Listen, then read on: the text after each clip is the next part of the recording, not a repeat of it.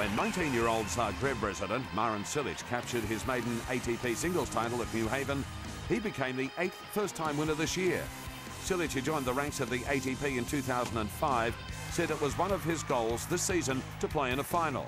He says to actually win was icing on the cake. The young Croatian, who moved to a career high of 24 in the South African Airways ATP rankings, says he favours no particular surface, but considers his backhand his strength. While Marin showed promise last year by finishing in the top 100 for the first time, 2008 has certainly seen him hit his strides.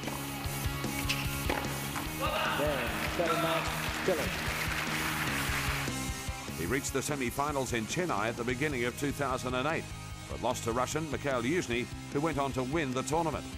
Marin also made it to the 4th round of the Australian Open, but succumbed to the more experienced James Blake. At Wimbledon, he defeated Jarkko Nieminen and Paul-Henri Mathieu to make it through to the 4th round, but lost in straight sets to Arnaud Clément. In Toronto in July, he defeated big serving American Andy Roddick to reach the quarterfinals, his best result so far at an ATP Masters Series.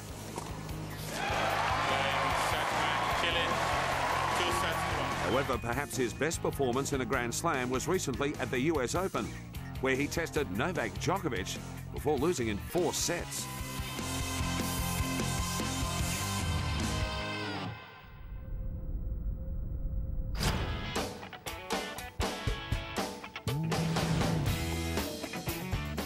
Well, it depends on the match and how I played, of course, and depends also on the opponent. But usually it's I'm very sad first 15-20 minutes, and then I, of course, have a conversation with my coach, and we talk about what happened in the match and what we need to improve. And of course, that helps me a lot because I know that also the losers are also the part of the career, and with that you are improving much more, and you can see what are the things that you need to improve easier, and then when you win the match. Well, it doesn't help me at all because it happens, but I'm getting experienced in that and trying to make the things better and to stay in the match as focused as I can.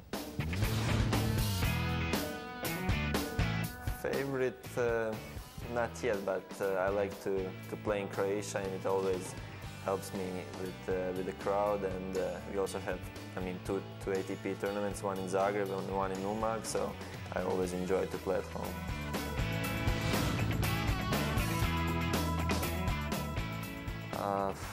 Well, of course, performance of Djokovic, and also Federer's performance, because he continued to play very good, and he deals with big tournaments very good. But I think Djokovic is also there, and he's making much bigger pressure than before, and it's more competitive now.